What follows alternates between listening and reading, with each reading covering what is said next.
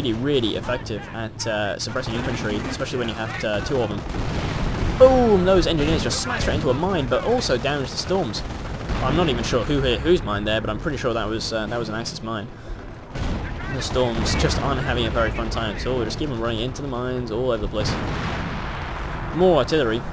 I think they did a bit of damage to one of those thugs, but other than that, it's just the church taking the flak in the most literal sense. More Neville fire. I don't think... No, it looks like he's firing off over here somewhere.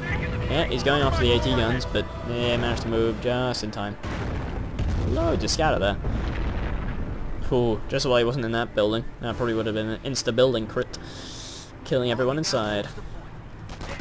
So failing MG bunkers, looks like the Vermont player has just gone back to the good old-fashioned wiring off your enemy's base, which he's going to continue to do so now. But he's got his double snipers moving out, one of which is now double vet with 15 kills, the other one is nearly fresh one with just 3 kills. Picks a couple of them off, he's going to want to retreat those guys with double snipers around. And over here on the right, double stugs are just on a little raiding party. As you see, obviously engineers have absolutely horrible suppression values, but they got pretty much instant suppressed by the top gunner there. But they managed to take this right inside VP, which is going to be pretty crucial now in holding onto the VPs for the American player. He does have this furthermost sort of northernmost VP over here, but he's probably going to lose that fairly shortly, just to a fairly basic flank, because the only anti-infantry here is just 130 cal. And when you have cloaking infantry, i.e. storms running around, it can be tricky. I think they're being decloaked by the mine there. Boom! He should have noticed that. And they just run into mines after mines after mines. If I was Manchurian Candidate right now, I would be raging. And I'd be building much more minesweepers. But he's not retreating this time. He is determined to just press on. Press on to Moscow. And those guys, because they have Vet 1, as you can see, they'll get just a little bit of health regeneration, which should perk them up by the time that they get to whatever they want to kill. And this AT gun is massively unprotected, and his support is all the way over here on the right side, and they're stuck behind a big wall of barbed wire. The AT gun needs to get back to his support as soon as possible. Back to his snipers there to protect him. AT gun might get picked off though. Double snipers opening up. Boom, this is another with a barrage though. This is going to be really painful. Straight onto them. Oh, he anticipated them moving forward, but actually he probably should have just fired where they were. Or maybe he might have been even at max range there. He's pretty far away. Ooh, counter battery. Well, not official counter battery, but improvised counter battery. Smacks all around the Nebelwerfer, but he's probably out of effective range now. It's always the third round that hits exactly where you want it to, not the first or second. There we go, he's well out of danger now. Nice try, but unfortunately he was too quick off the mark. Puma now, just to try and handle this massive sort of rifles and Rangers, and also the AT guns have a pretty nasty time of actually hitting Pumas. And we do have an Axis sniper out as well. He's got 2 kills already, haven't noticed that. And over here in the north, ooh, we got stormtroopers. They're about to grape these guys in the mouth pretty severely. I can just see a bundle going down. Boom! Straight point blank range. Wow, that was fast reactions though. And because he's actually got the fence in the way, so he might be able to reset up and just hold on to that VP just a little longer, which is what he needs. Although that central VP now is actually been decapped, so it's stable at the moment. VPs stand as they are. Engineers keep on capping, even though they just keep on running into Pumas and all sorts of nasty things. Rangers are out now, which are a nice counter to Pumas, although still not the best, but they're nice though. They'll chase them away, especially if they're garrisoned. But as for the Stugs, they're still going to have a really tough time. Double snipers out. Seemingly random fire. Oh no, he's going down around here. Smacking around these buildings. Lots of scatter on the Neville. Nearly managed to hit one of those snipers, but nope. He's playing a dangerous game though, grouping those snipers together and moving them around like that. One mine is going to be just absolute. It's just going to give him a horrible time. Fortunately though, I can't see any Axis mines that have been laid around this area. Probably wouldn't hurt for him to build himself another Neville though, because he does definitely have the manpower for it. And he's even got a... Oh, he's saving up for a Tiger. We've unlocked the Tiger now. Now that is going to be the perfect counter to Rangers. And here we go. He's has he got it in? No. But very shortly we're going to be seeing a Tiger, and Rangers definitely won't be able to penetrate it reliably from the frontal armor. And due to just the absolutely incredible accuracy of the Tiger versus infantry, it's going to be able to pick off this really infantry-heavy army to pieces. There aren't an awful lot of counters to Tigers, but AT guns are one of them. Massed AT guns.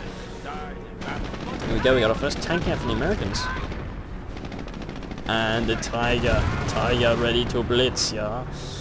And we have our Stug out as well. Now Stugs are a really good counter to Shermans, mainly because Shermans aren't fast enough to circle strafe them, and their gun isn't good enough to really penetrate them properly in the frontal armor. Although actually we saw there was a point of penetration, and ooh, he does have the gun upgrade there. He's got what's known as the big dick upgrade, but he's gotten really close there, really close, and probably could have been circle strafed there by the Sherman, but no, looks like they're just going to fight it out. But as you can see here, Sherman is going to be at a clear loss unless he decides to circle strafe.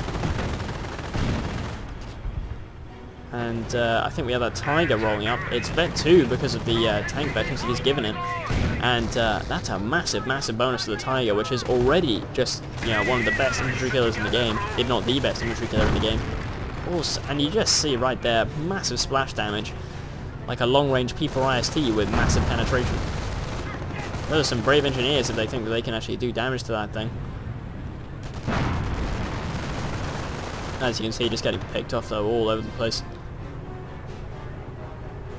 So now that he's seen the Tiger, he's probably going to want to get as many AT guns as possible. Either that or just a shit ton of M10s, because that's all that's going to kill it right now, especially with all this storm support. AT guns won't have much fun time with all these storms. Ooh, one howitzer shot knocks out the Pioneers cap from that field point there. And the storms are roaming around, and they're not far off from those snipers at all, one of which is of course double Vet with 17 infantry kills, and one of them is Vet 1 with 7 infantry kills. Tiger's probably going to want to move back though to the safety of his storms, because storms with oh god, they're going to run into each other. This isn't good. This is definitely not good. He's decloaked both of them. He's going to open fire. Is he? He's not decloaked. No, now he's realised, but oh, they managed to get away. But now it's just him versus AT gun, and everyone knows who wins in that scenario. But here comes the support, and it looks like he's called in an off-map combat group. Either that, or he's just built himself a mortar. Yep, he got an M10 as well, so I'm gonna reckon that was a off-map combat group he just called in there. Storms are down to just 2 men, but ooh, run straight into a mine, lose a shit ton of health, but don't die. They're brave, but they're retreating.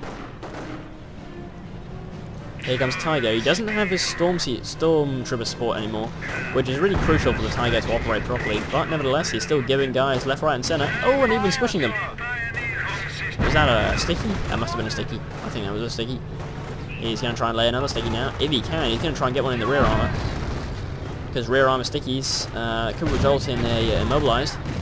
Ooh, a bounce. That was a weird misfire on the M10 there. M10 finally manages to get a very heavy penetration on the Tiger there. But one shot from that Tiger shows the M10 where to go. Stug's going to press on though. He's going to try and get the kill.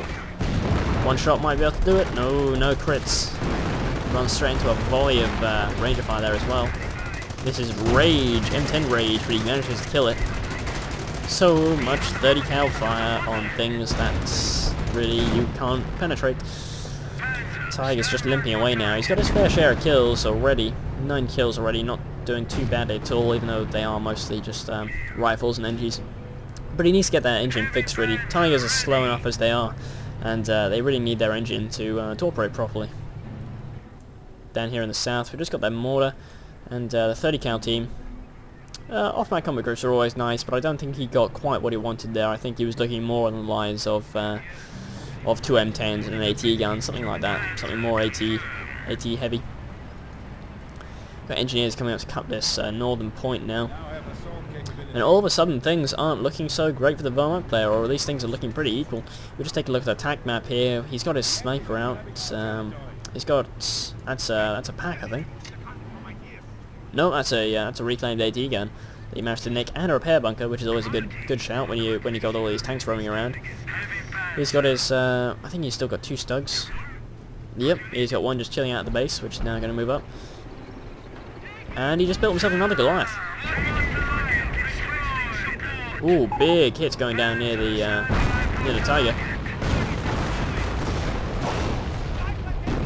Axis sniper retreats. Ooh, snipe on retreat. Nasty. Tiger's getting shelled to death, but most of the time the Tiger can tend to pretty much bounce those shells. Not with the AT gun there. He needs to reverse the heck out of there.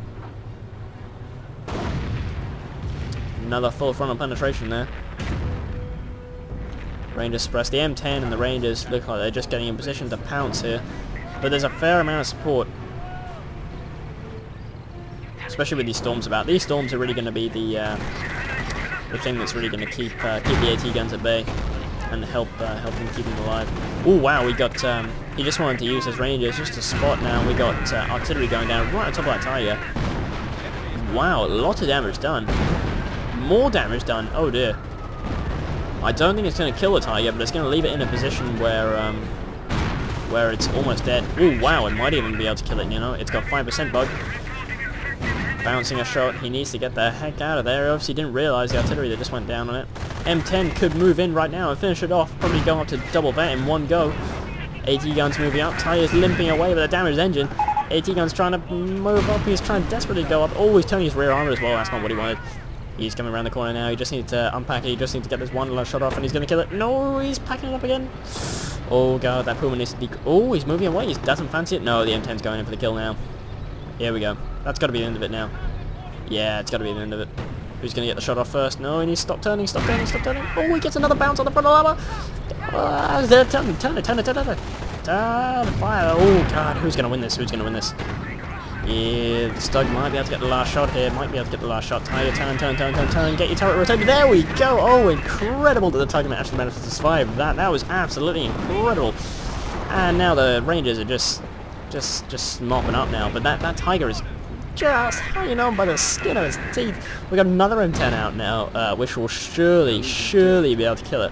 Although, if I was the American player, I'd be just sending a Ranger blob with that thing right now. So if you kill a Tiger, that's like double vet in one go.